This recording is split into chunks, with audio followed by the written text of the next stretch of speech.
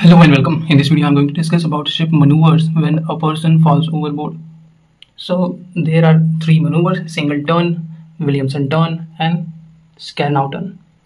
So now we will discuss about the single turn. So how to do the single turn, how we will perform the single turn on board ship.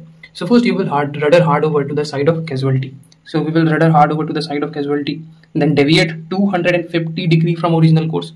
Deviate 250 degree from original course. Then what we will do? After this deviation, we will rudder amidship and stop the vessel. And we should maintain the speed throughout this turn. And this turn will take the quickest time. So if you need to do it very quickly, you will perform the single turn. Now we're talking about Williamson turn. So to perform Williamson turn, you will rudder hard over to the side of casualty. You will rudder hard over to the side of casualty. So if this side is, let's say this side is casualty, so you will rudder hard over to this side. Then deviate 60 degree from the original course. Deviate 60 degree from original course. This is 60 degree from original course. Then what? Then put rudder hard over to the opposite side. You will rudder hard over to opposite side. So then when it is 20 degree from the reciprocal course, so this is the reciprocal course. If this is 20 degree from reciprocal course, then rudder amidship and steady up on the reciprocal course. This will come on the reciprocal course.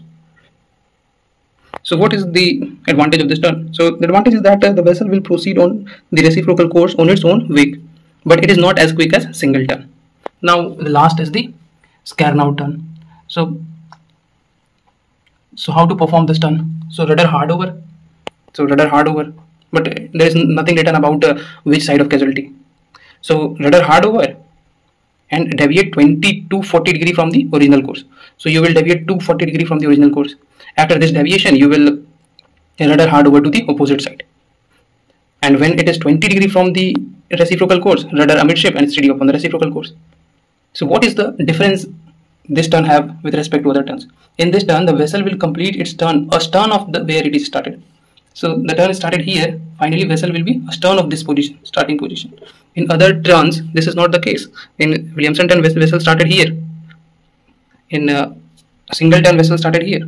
So this is the difference the Scharnow turn has with the other turns. So this much is important on this topic, and hope you have liked it. Thank you.